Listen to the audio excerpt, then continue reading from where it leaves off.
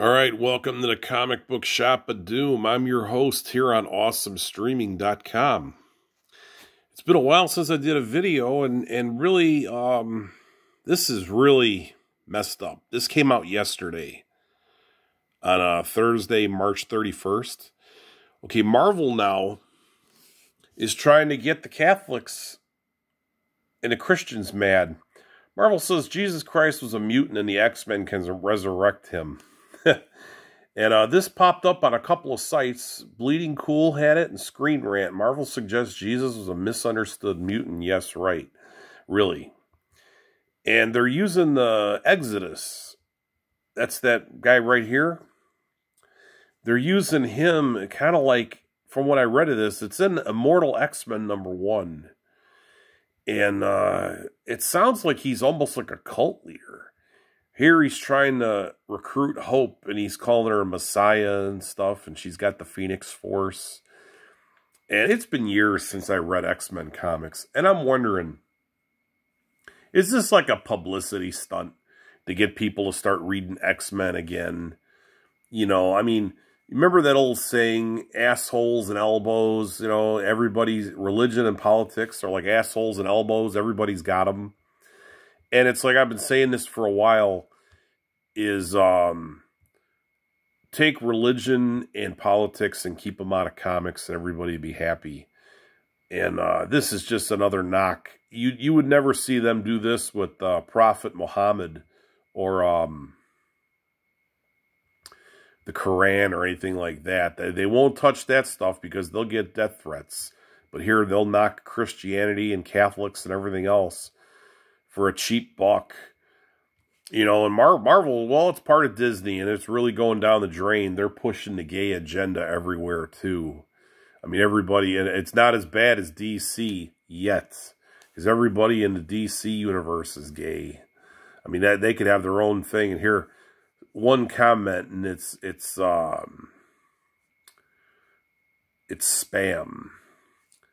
Here, let's see if Rich Johnson has any comments down here. Well, he's a good shit stirrer for this on Bleeding Cool. He likes this controversy and all this bullshit, you know, to stir the pot. So, yeah, I could see him doing this. I could see him writing this stuff, too.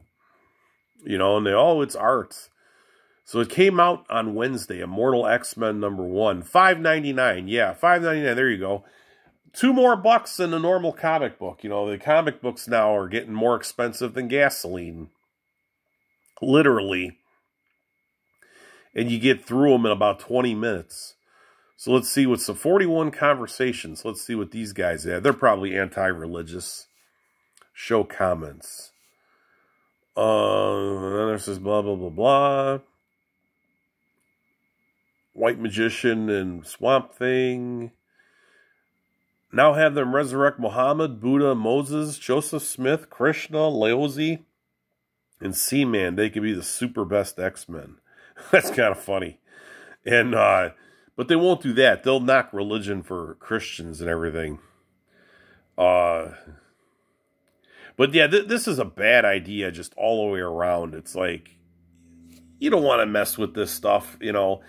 And it's like, who do they think this is pleasing? Their core audience is, I think their core audience is probably males from late 20s to late 40s, if that, you know, and maybe a few bleeding over into their 50s if they're still hanging around for comics. I'm 48, and I'm barely reading the stuff because of the woke agenda and the prices. The prices are too high. Comics are way too high. This $5.99 and all this, it's like, give me a break.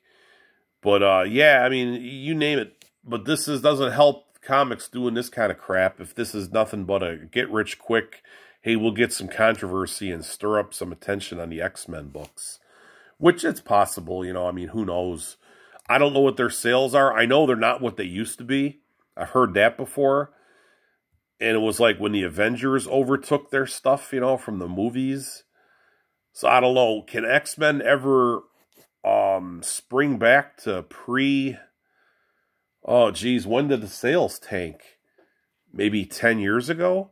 I don't know. it's hard to do. And you know, they have Chris Claremont. They have the architect that could probably rebuild that stuff. He's getting up there in age, and I don't know if he wants to work heavy, but I bet you he could give them one good X-Men title that they could build around it. He could do one comic book, and then they could just build around it, and he could supervise the other books with just even telling the guys, that's a good idea or that's a bad idea. Everybody have a good day.